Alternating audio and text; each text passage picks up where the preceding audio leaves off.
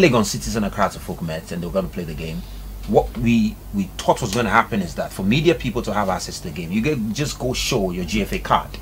But then Legon Cities came out with a statement that they have limited slots and so they are giving special accreditation. We saw that in the game involving Dreams FC and Kumasi Asante Twum. The first game, they did same. In the game involving Accra Folk and Kumasi Asante Twum, they did same. This thing about clubs having to issue special accreditation to media, you know, the media, because of certain category of games, making nonsense of GFA card that has been issued to media personnel. Is this something that has come to your attention, and what do you intend to do about it? Well, on was it on Saturday? The Legon Cities had game? Yes, on Saturday. Yeah, so on Saturday I received tons of calls from media colleagues that they are stranded at the Elwak Stadium. Upon reaching there, Legon Cities then made it known to them that they needed a special accreditation to access the venue. I wasn't in the known.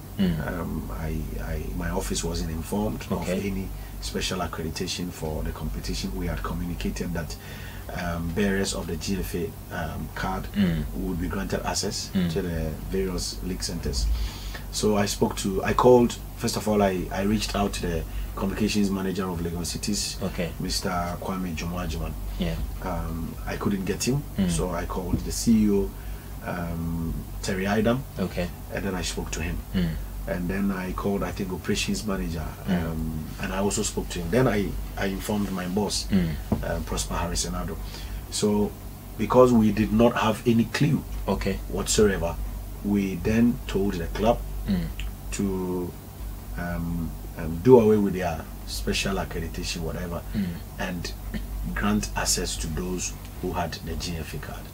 I think initially what I was told was that the military had given them only a small space or a limited space for the media. And I made it known to them that you cannot block access to such a game, such a big game, especially when we are not working with any quota.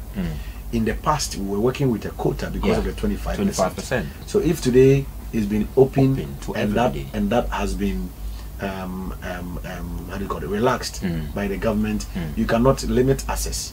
So we spoke at length, then they agreed. So later I received calls from the people who called earlier that the matter has been resolved and they've been granted access.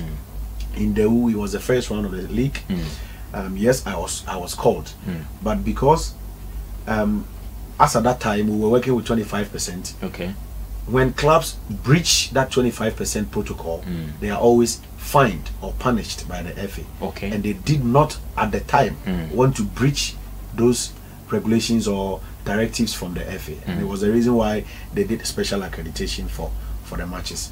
Now, Hearts of Folk Asante Kotoko, as at the time we met on Wednesday, the Wednesday before the game on Sunday, we still had 25% in mind.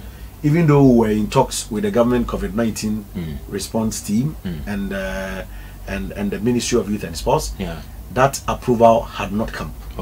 We did not want to work with the mindset of opening it up, and then if the approval is not given, we will find ourselves in a very difficult situation.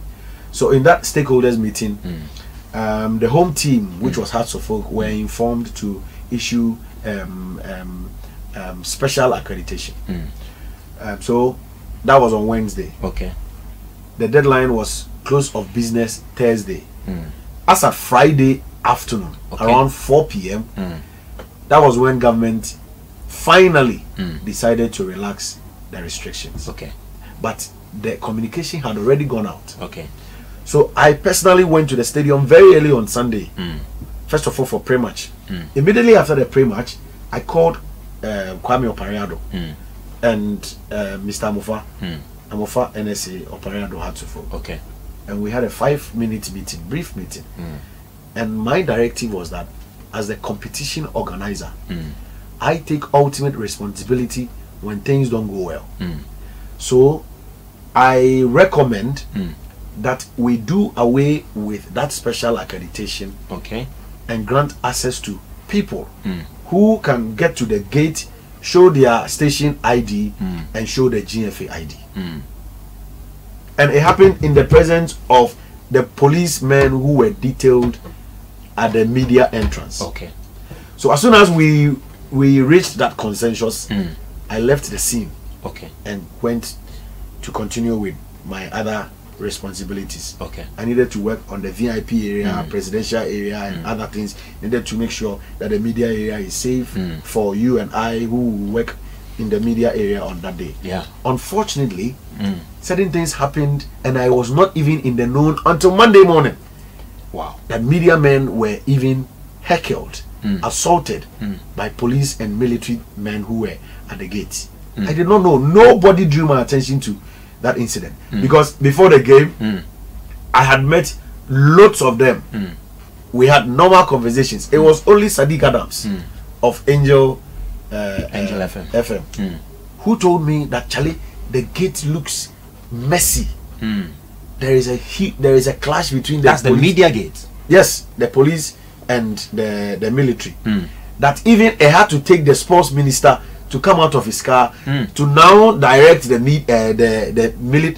security men as to what to do to manage the crowd. I said, wow. So what was the problem? But the problem was that people were rushing into the stadium 1 hour to the game. Okay. So there was pressure. So there was pressure at the gate. Okay. But I have always told colleague media men that the best way to enjoy that stadium, especially on such a big day, is to get to the stadium early. Get to the stadium at 12:30, 1 o'clock. When you get to the stadium anytime after 2, there is always pressure. Because people who had closed from church, had left their homes late, and they think they can. And most of these people are the politicians, those with complimentary cards. And when they get to the gate, they want to enter at all costs. So there was pressure at the gate. So it had nothing to do with you holding a media card or showing face or holding a complimentary card. Even the ministers who came to watch the game struggled at the gate. It was unfortunate. So maybe going forward, with the help of swag, we need to now sensitize people about stadium entry. Okay. And what time is best to enter the stadium. Okay. I was at the stadium as early as 8 a.m. and left as late as 9 p.m. or thereabout. You know, just come early. I met George Ado around 12. I met Songo around 1:15. A lot of them, most of them came in, but the problem is that because our various stadia lack stencils and electronic ticketing. In Europe, I went to watch AC Milan Barcelona. I got there 1 hour to the game. I just showed my ticket to the stencil. It is scanned. You enter, you go and sit down. But here, you even have to go and queue to buy the ticket. Because the NSA, when we decided to do electronic tickets, the NSA opposed the decision and said they don't believe in the. They don't believe in it. Yes. I mean, they don't believe in it. Yes. Professor Chumesi said he wouldn't accept the e-ticket. I remember last season during the FA Cup, we used e-ticket through the MTN Momo platform, and it was successful in Cape Coast. You know, we played the semi-final games, Chelsea Ash Gold, and then Midiama House of Oak. Both games were played in Cape Coast. On the same day, it was smooth. You just get to the gate. When you pay, you'll be given a code. So when you get to the gate and you mention your code, there is a lady at the gate who will key in your code, and voila. So why would the National Sports Authority be reluctant to adopting such an innovation? Why because the FA prints the ticket, and on the day the NSA has an input functional. They call it functional statement. They also spend on the game, and then you know, every game you play, you pay a certain percentage of the gate proceeds to the NSA. I don't know what they thought in a way, but I have also heard the Vice President speak to this particular issue, and he mentioned about digitizing the ticketing. The ticketing for football matches will be digitized, beginning from the Ghana versus Nigeria. Right. So what you're telling us that as far as because now the COVID rules have been relaxed, Yeah. and you're explaining that the reason why some of these special accreditation was Yeah, put it was together because of so the from 25%. hence Yeah. you can access the stadium with your GFA card. if you have the GFA approved accreditation for competitions. We didn't limit it to only the league, Yes. but for all GFA competitions, Division 1, Premier, Women's Premier, you can access the. So we should not hear any club say, okay, special accreditation. No. In the event we hear that, what should we do? No, it will not even happen because we have sent a directive to the clubs.